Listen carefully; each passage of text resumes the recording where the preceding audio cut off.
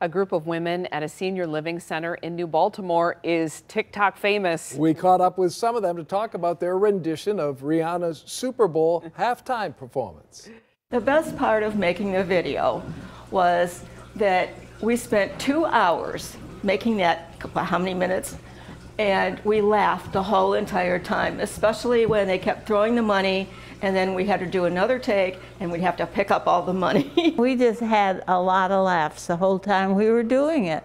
And we're becoming internationally famous, my grandkids said. Oh, they are just precious. The group at Story Point, Chesterfield, say they already have a plan for their next dance video. You can watch for that performance on the Seniors Living Center's TikTok. You go, ladies. Throw it up, throw it up. I love it.